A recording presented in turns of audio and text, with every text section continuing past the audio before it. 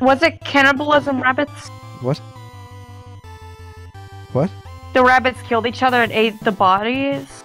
No, they're not the killer rabbit from Monty Python. Yeah, seriously. No, but I own stories. fish once.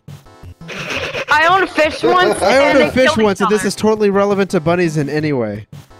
No, but they murdered each other. Yeah, but probably because you put 2 beta fish in the same fucking...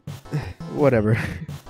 The pet store owner said that the same gender wouldn't kill each other. Oh my god, did you actually put 2 beta fish in the same fish tank? Yes. You deserve to watch them die.